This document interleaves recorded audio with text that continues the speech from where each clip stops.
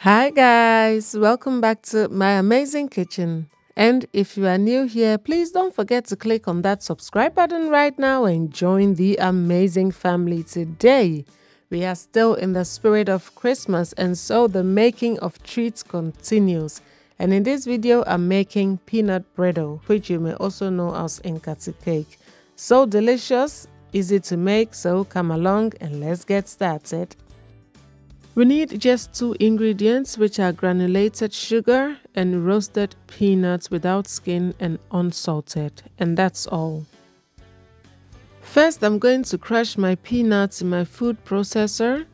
Just to break it down a little bit, I'm going to pulse it for a couple of times. You don't need to do this in your food processor. You can just put it in a Ziploc bag and bash it with a rolling pin, or grind it in your asanka. Something like that will do as well.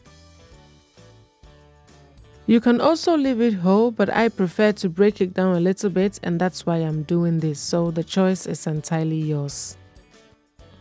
The peanuts are now perfectly broken down, and as you can see, they are not really smooth. They still have a bit of texture to it, and that's exactly what you want. Set it aside and prep a board with your rolling pin ready before we start with the making of the peanut brittle.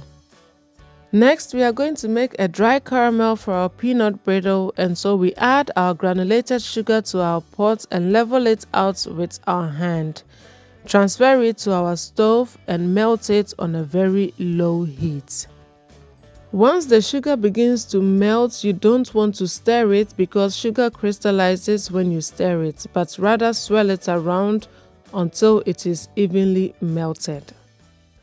Continue cooking it on low-medium heat until all the sugar is fully dissolved, and I find that when you use a non-stick pan, it works really easy. It takes long for the sugar to get to this point, but once it gets to this point, it can burn quickly, so you want to keep an eye on it. It took me about 30 minutes to melt the sugar completely. Once the sugar is completely melted, I'm going to go ahead and add the crushed peanuts to it and stir to combine. Working quickly, I'm going to stir everything until all the crushed peanuts are moistened with the caramel. And when it gets to that stage, I'm going to transfer it onto the board we prepared and roll it out. Make sure to oil your rolling pin with a little bit of oil so it doesn't stick to your peanut brittle. And at this point, you have to work really fast before it sets. Roll it out as flat as possible as you can and cut it into your preferred shape. You can roll it up to about half an inch thick or an inch thick. It really doesn't matter. I like to roll mine out as flat as possible and cut them in triangles or in squares, but any shape will do. Sometimes I roll it really flat and break them apart in bags. That works fine too. The only thing is that you really need to work really quick so it doesn't set, because when it sets, it will become really hard and you can't cut them anymore. And there you have it. Our peanut brittle or Nkate cake is now ready to be enjoyed.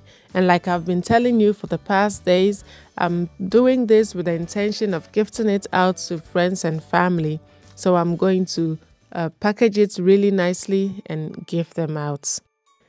This is pure sugar and not something that you should be eating every day, but it's once a year, so we are going all out for Christmas.